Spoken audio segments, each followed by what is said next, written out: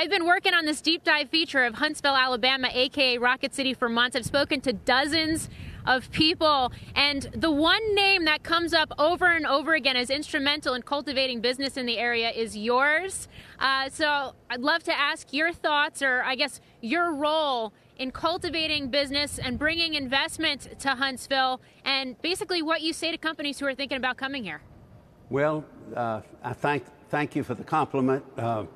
I have worked hard as a U.S. Senator to point out that Huntsville is a good place to do business. They have one of the most highly educated workforces in the nation is science and engineering, and companies know that, and that's why they're going there. It all started out back in the early 50s, and when we had the rocket team from Germany to come there, Dr. von Braun, and it's grown and it's growing, and Huntsville probably will be the largest city in the state in a few years.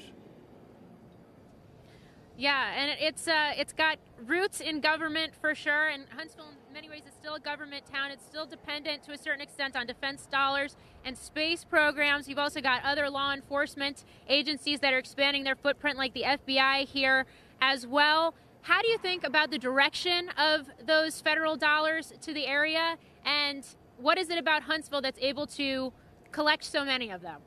Well, it's the education, the quality of the workforce, the highly educated engineers in science and so forth, and math that brings them there. But we also have not only the government investing down there and bringing thousands of workers, we have the private sector following it, which it generally does.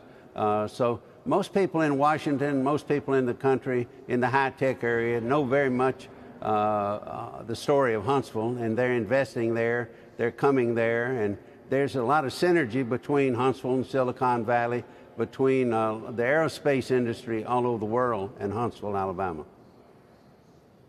Yeah, and certainly a focus on developing Northern Alabama as sort of a next-generation tech hub.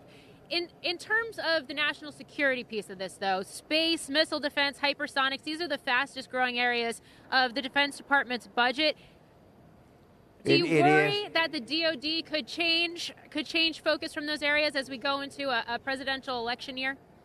I would hope not. I chair the subcommittee on defense, which is part of the whole appropriations committee, and the security of the nation is very important. It's paramount, and it's the largest expenditure we do. We have a lot of adversaries in the world, competitors, China, Russia, and a lot of upstarts. And we have to be on the cutting edge, and Huntsville is on the cutting edge of technology as far as missile defense, as far as missile technology. The Space Command's there, FBI's big there, missile intelligence is located there. I'm bullish on Huntsville. I think it's going to continue to be the Army's brainchild, and that's very important to the nation.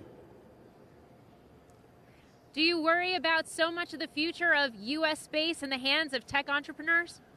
No, I don't. I think that, we started the program, but the private sector's got a role here. They're outsourced. A lot of the stuff is to the private sector. Government doesn't do it all, but it has a demand, it has a list and what the requirements are, and they work together, and I think working together is where we want to go and stay.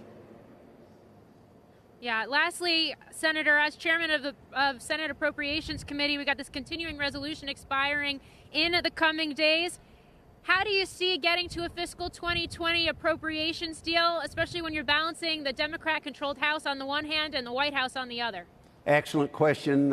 We're working hard. I'll be meeting this week with my House counterparts and go from there. And we think that funding defense is paramount.